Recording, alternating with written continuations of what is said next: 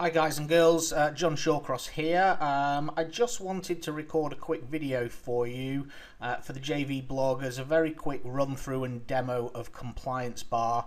Obviously we've got full training in the members area, but this is just for you JV guys, just to give you a sort of rundown of the product and Compliance Bar and exactly what it does, so that you can obviously use the information when promoting it to your list and to your subscribers.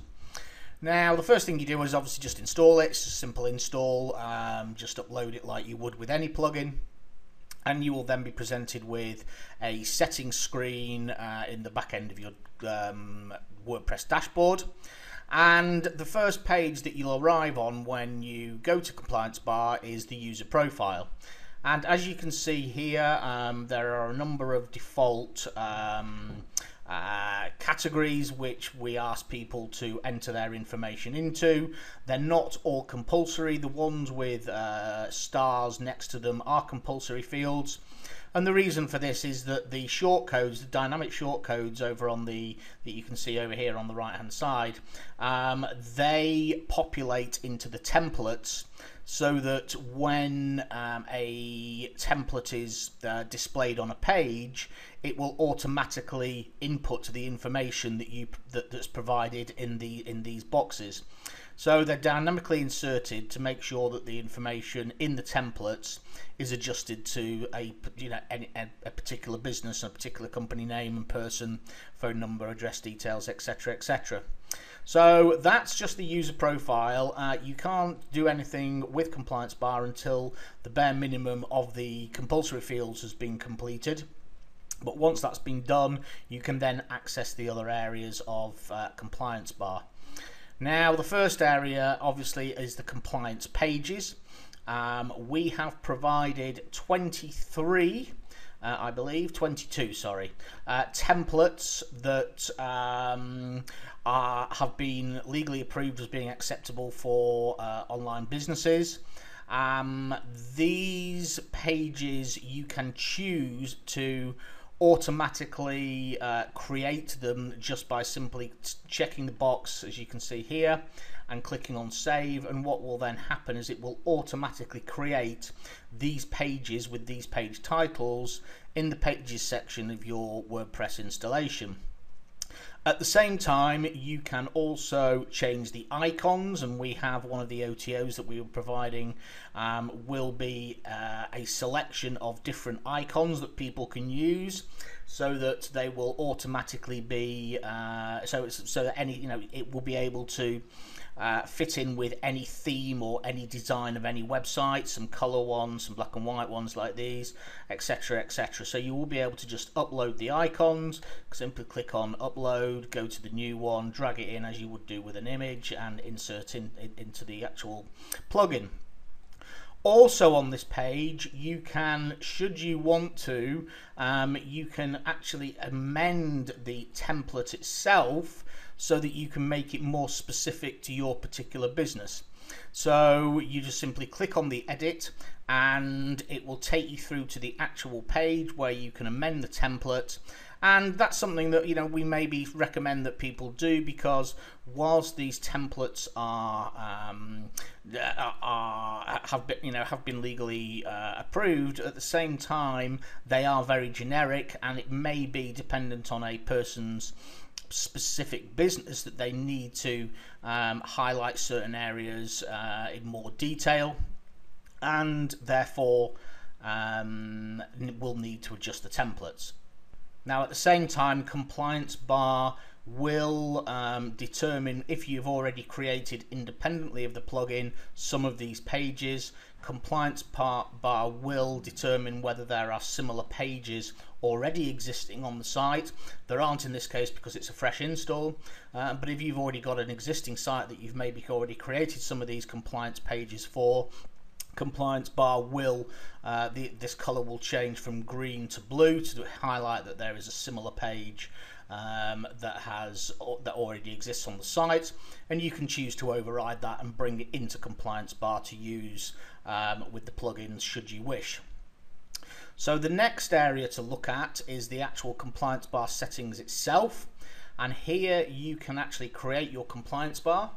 And obviously you just give it a name and then determine where you want the compliance bar to show, whether you want it on the left hand or the right hand side of the page, at the top of the page, in the footer, or at the end of the content. We've also given the option to show compliance links in case people don't want to show the icons, they just want to show links instead, so that can either be switched on or switched off. And you can then choose the background color for the compliance bar itself. You'll see that in a second when I show you an example of the compliance bar working. And in this case, obviously I've set it to white. Now you can, if you want to, upload a background image, which basically would allow you all sorts of customization. You could even, if you wanted to, try and get it like the Apple with a sort of metal bar across the bottom. You know, it's really sort of endless how you can sort of style your compliance bar. You can select the image size of the icons as well, small or large. Small icons are 50 by 50 and larger 80 by 80. So again, it all goes with the aesthetics of your site and how you want the compliance bar to look on your page once you're actually displaying it to visitors. The next section down, you can select the pages for compliance bar that you want to show as icons. So obviously, in this case, they've all been created, so all the pages would show up in here. But if you've only created 4 or 5 pages, just those 4 or 5 pages would show up here, and you can just simply select the ones that you want to show on compliance bar. We've also included a display on homepage setting, and the reason we've done this is that obviously some premium WordPress themes, Genesis, Thesis, Woo, etc., they've got built-in templates for the homepage, and you can't necessarily set a static page, or you can't necessarily have those pages to show up in the pages section of WordPress. So for people using those types of themes, you would then select show it on the home page. And the next settings are basically the pages that you want to show the compliance bar settings on. Now, the beauty of compliance bar is that you can have an unlimited number of compliance bars, which means that if you've got a site that covers a multitude of different sort of areas, for example, maybe some part of it's related to the health and or the medical niche and another part's not, you may want to show certain compliance pages on certain pages and not on others. So in that case, you could just create 2 compliance bars and show it on the appropriate pages. One of the great things about compliance bar is we have made it mobile friendly, so you have the choice to show it on mobile and tablets. And if you do that, obviously you will not be able to show as many icons because obviously mobile screens and smartphones screens are significantly smaller. So what you'll find is that if you select all of these, you'll get a pop-up warning saying you've selected more than 5, and it won't look particularly good on your site, so maybe unselect a few. So great ability there to display compliance bar on mobile devices. Then finally at the bottom you have the option to display the offset settings, and effectively what this means is you've got the functionality to be able to position the bar anywhere on your page. So if you want it, if you've selected the to display the bar on the left hand side, for example, and you then maybe want to, when it's set at sort of 50, it will be in the middle, but you may want it sort of slightly over to the left for some reason, or slightly over to the right, or whatever it may be. And by using the offset buttons, you've got the option to do that. So let's quickly have a look at a compliance bar that I've already created, just to show you, and that's here. And you can see at the bottom, this is the compliance bar. Now the blue background that you can see here is actually an uploaded image. It's just an uploaded blue image. I could have selected the blue background as well, but it is actually an uploaded image.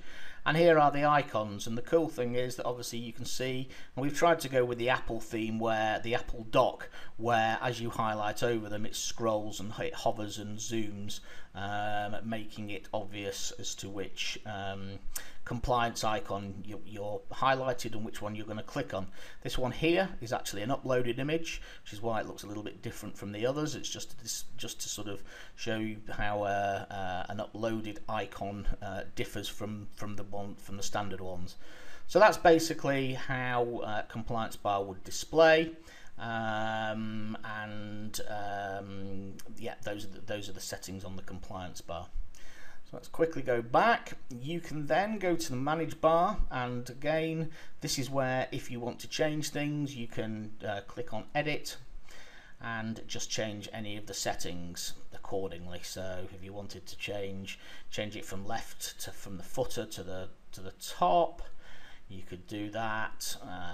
Same pages. We want to display it on mobile, blah, etc., etc.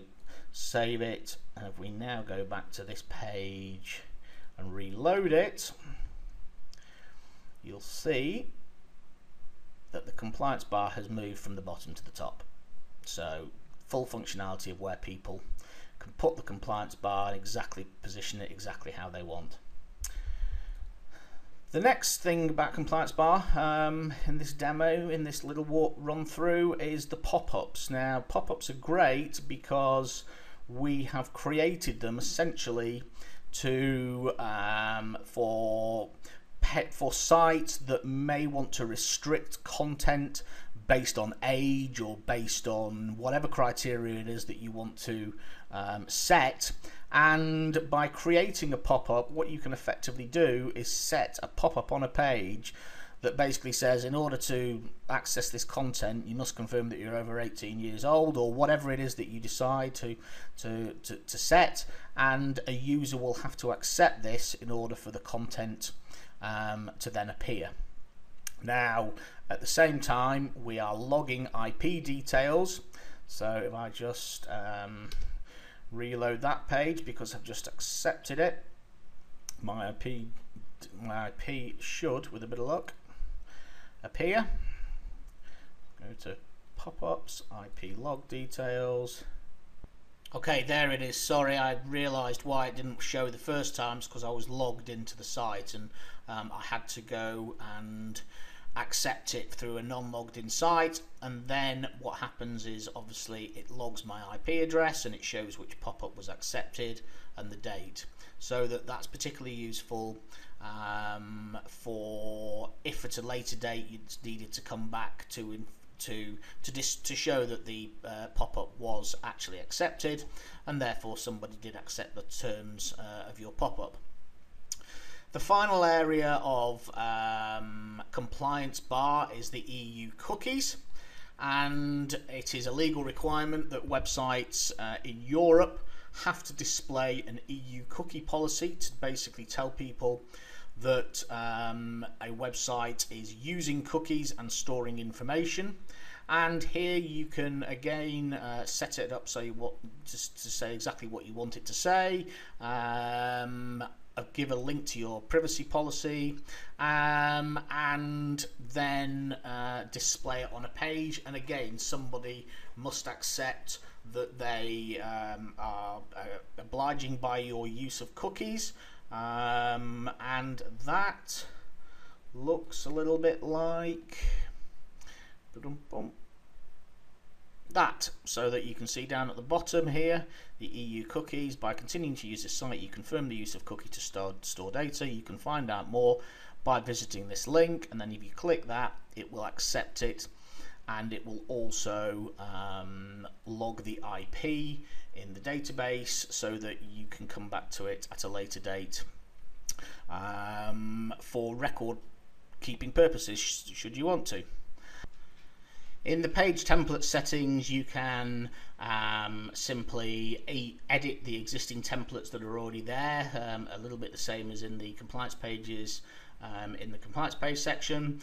And should you want to, you can also grab the shortcodes in order to insert any of the templates into any pre-created pages. So that's the purpose of the template section. And then just very quickly, we've got a general settings tab, which is affiliate option. You can just show the show some text and link to JVZoo, and obviously earn affiliate commissions on Compliance Bar. And just some promote and profit and some updates and so on and so forth. So that in essence is Compliance Bar. We think it's a great plugin. We've had some awesome feedback so far. Hope you can see how much time and thought we've put into this particular product. Compliance is obviously something that's becoming increasingly important, and something that we're absolutely confident that your list is going to love, and you'll be able to confidently promote it to your subscriber base.